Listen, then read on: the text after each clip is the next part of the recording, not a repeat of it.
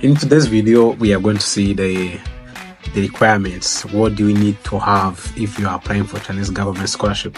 So I want to show you the tips, the steps, what you need to know. So, but before we continue, please don't forget to subscribe.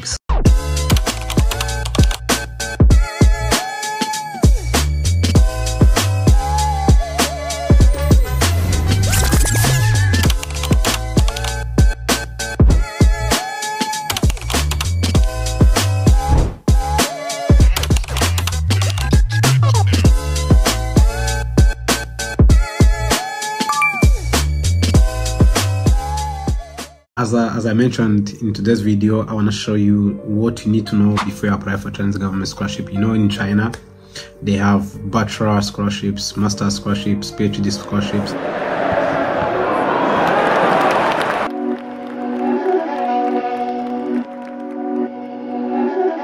There's this website which where you can find all the information about most of Chinese universities.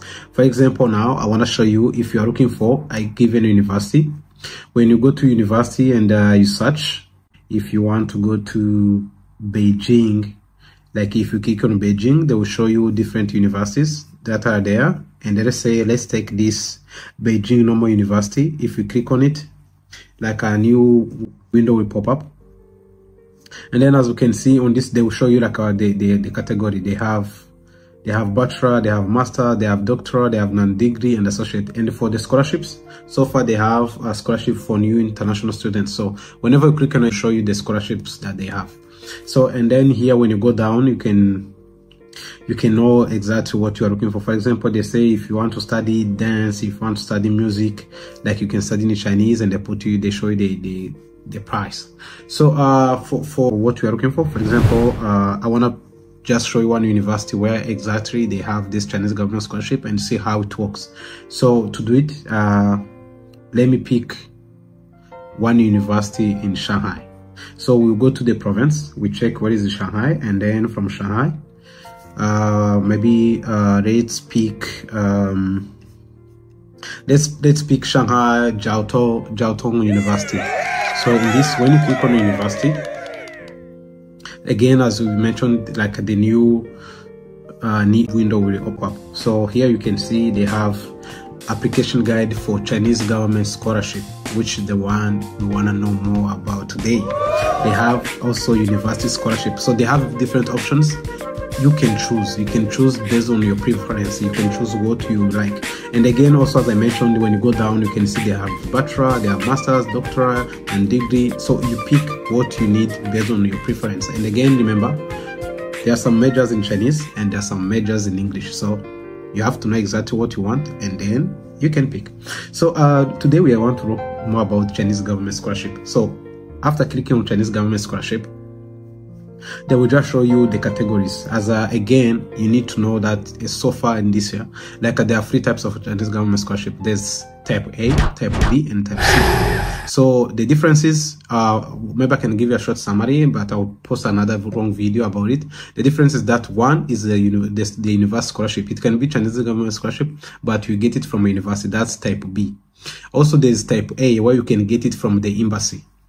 So here, what I want to show you, for the scholarships here, they say there's a bilateral program. Also, they say there's a university program and the scholarship program. So here you can just go through and you read all the informations. And for me, I think in China, Chinese government scholarship is just the one with the best benefits, because as a student, you don't pay anything. If you get this Chinese government scholarship, it's full scholarship. You don't pay anything. Your accommodation, tuition, books, they can give you everything, and also they can give you insurance.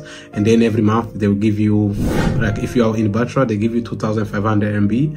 If you are in Master, they will give you 3,000. If you are in the PhD, they will give you 3,500. Wow. So I feel like that can be enough for one student. Like Also, if you have some side hustles, it will be okay, although it's not allowed to work in China. But maybe if you have other ways of making money, maybe online or something. So I just want to say, like, if you have this scholarship, it's one of the best. Other scholarships, I feel like the benefits are not better than this CSE. But again, there are also some few scholarships which have more benefits than this CSE. So you have to do more research and then you can choose. So as I mentioned here, they are showing us about the undergraduate, masters, doctoral, like how much we get, and the medical insurance, as I mentioned.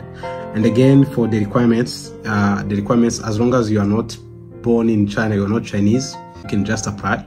And also, in some time they put the age limit. They say, for example, here they say, if you are studying like for Bachelor, you must be under 25. So if you are applying for masters, you must be under 35.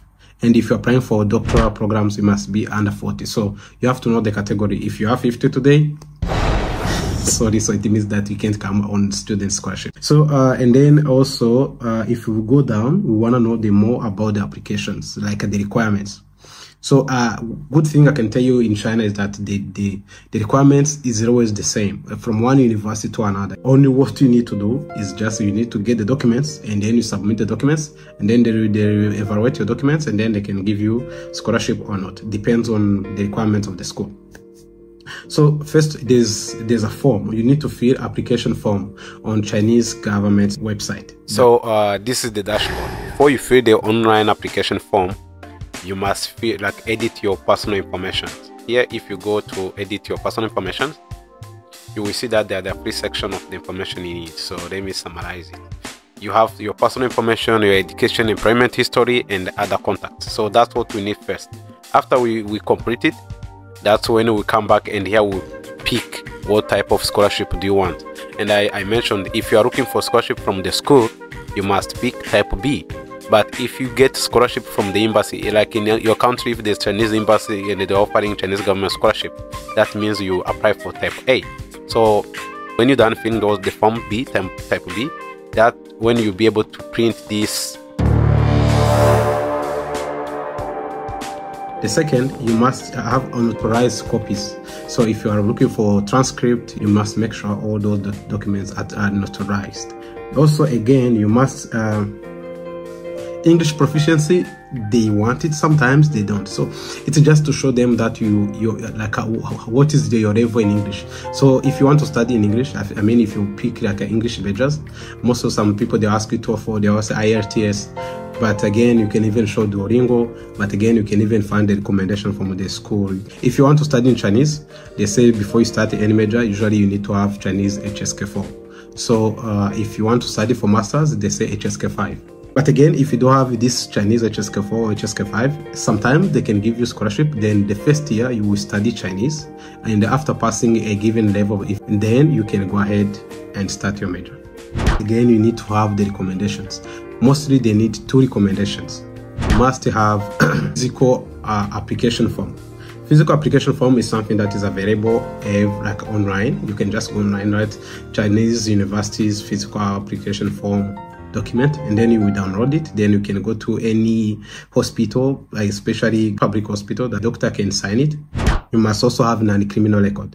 And again, you must have a passport. Before you apply for China, mostly when you're applying, they will ask you your passport number. So you must have it before you start your application. If you click on scholarships, you can see, like I'm trying to hover, I didn't click on it. So you can see like the different scholarships they have. They have Chinese government scholarship, they have local government scholarship, they have school scholarships, enterprise scholarships. There are a lot of scholarships. This is the best website that I can recommend if you are looking for scholarship in China. You got me, okay? So here, what I want to say, like as I already showed you, the way you can search for university from different province, and then each province has like a different university, so you can pick, depends on where you want to go. If you want to go to the south, you want to go to the north, so you must know the province where you want to go, then you can look for scholarship. But again, before we continue, please don't forget to subscribe to my channel and like, share. Thank you. So if we continue, then now I want to go to show you exactly after I understand the website, how it works and everything. So the next step, you need to create an account. So if you want to create an account, here you can see they have different ways. Now my website is in English, but also you can use it in Chinese and you can use it in French. So let's click on French. For example, if you feel like you're fluent in French, you don't want to use English, so when you're applying, you can just use it in French. As you can see now, it's already in French. If you feel like your Chinese is so good, you want to apply just in Chinese, again on top, if you see these characters Zhongwen Pian, so it's just Chinese, so you can click on it and then also you can apply in Chinese. As I mentioned, then here after we have seen all about the university and everything, so we need to do login. How does it work? Because some people they face the challenge when they try to log in. So here we just need to click on scholarship application for students.